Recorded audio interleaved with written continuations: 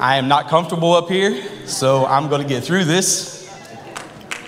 I told Pastor, he texted me and asked me if I would do this. I thought about it. And I thought about if I would have heard my testimony for what I tell you tonight, I probably would have changed my life right then. So my story is, I was a freshman in high school.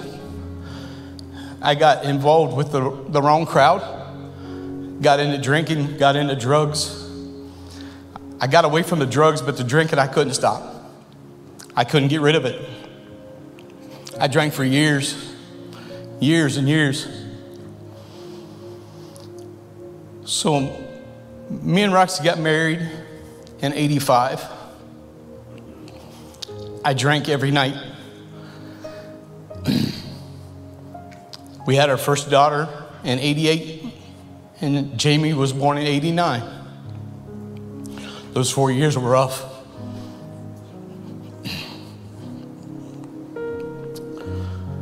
So I got divorce papers. I filled them out. I didn't do anything with them. And my mom and dad come to this church. Sorry, I get emotional. My mom and dad come to this church and said, "You haven't tried God yet." So I got with the bishop. We sat down. Sister Kirk, thank you. Bishop, thank you. We sat down. They counseled us. I was here probably about 4 months or so, and everybody made me so comfortable. The men in this church I knew. So I told Roxy, I said, "That's what we need. If this is going to work, this is what we need. We need God. God needs to do something in this marriage or it's over." So he did. And a few months after me and Roxy started coming, I received the gift of the Holy Ghost right back there where the old restrooms are at. Roxy received the gift of the Holy Ghost, I think it was like 6 or 8 weeks later.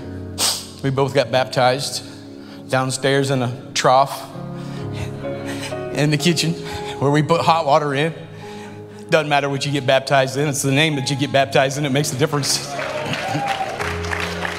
So, like I said, we started coming to church. Bishop, great man of God. I love you.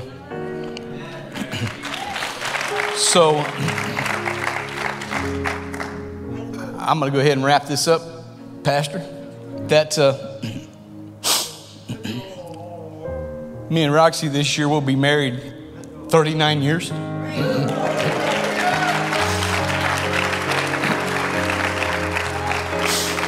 And we've been to this church going on 35 years.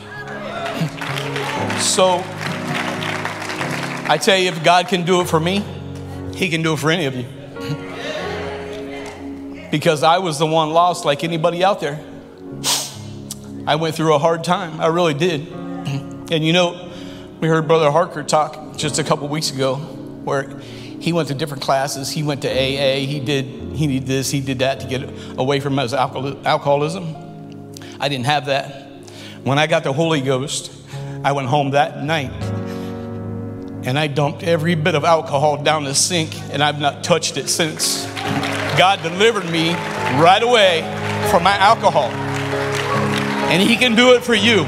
Whatever your need is today, it may not be alcohol, it may be something else that you're going through. God can do it for you also. I'm not a special person. I'm not a special person. God can do it for you.